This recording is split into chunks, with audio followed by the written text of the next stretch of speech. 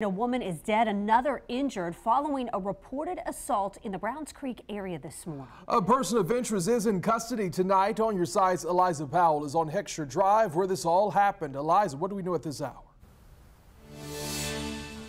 That's right, Anthony. Well, as you can see behind me, the crime scene unit vehicles are still out. They have been parked there all day, and now there's also been a police officer who's pretty much been manning guard at the front driveway and police officers in the backyard. And when police arrived first on scene, they found a woman dead and another woman was transported to a local hospital with non-life-threatening injuries.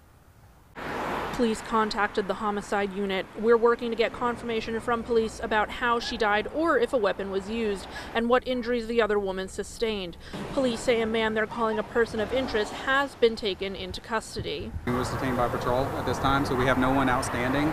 But we're working to, before we say he's a suspect, we can't confirm that until we do our interviews and do the initial investigation. A person in the home called 911 around 9:40 this morning. Police are still investigating if the battery was a domestic dispute.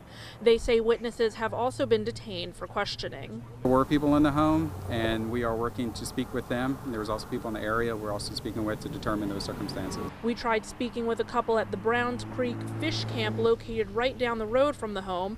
They said they weren't able to speak about the incident because they were involved with the police. Now, another neighbor that I had spoken to said that he heard a loud noise this morning and had noticed that the front gate to the home was smashed in. Now, as police continue to investigate the circumstances that led to this incident, they're asking anyone who knows any information to contact Crime Stoppers. Reporting from Heckscher Drive, Eliza Powell, First Coast News on your side.